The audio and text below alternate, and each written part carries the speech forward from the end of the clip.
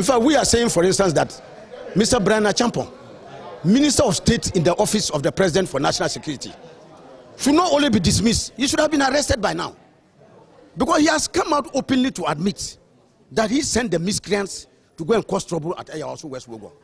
He has admitted. And he used the aegis of National Security Council. And let's be very serious. National Security Council is chaired by no mean a person than His Excellency the President himself. So he's seeking to draw the President directly into the line. That what happened at A.B.A was gone. The President knows about it. Because he's trying to say that National Security Council authorized that operation. And we all know that National Security Council is chaired by His Excellency the President. So if there are security matters, by all means, it should not. But the focus of attention, more than the National Security Minister, Mr. Kandapa, we are aware in the opposition, even the kinds of fight that is even in government over who owns this thing.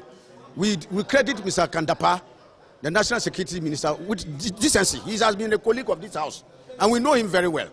And we want to credit him with some semblance of sanity. He's a very sane person who doesn't like basa-basa. But not the same as the National Security Minister of State, Bryan Acheampong. These are the hawks in the party. And then we are using this opportunity to call. We know there are many decent members of the New Patriotic Party. There are many peace-loving members of the New Patriotic Party, including honorable members of parliament, including some in government. But they are allowing the lunatic fringe in the party to take control of party and government. So they must call them to order and let us step from the brink.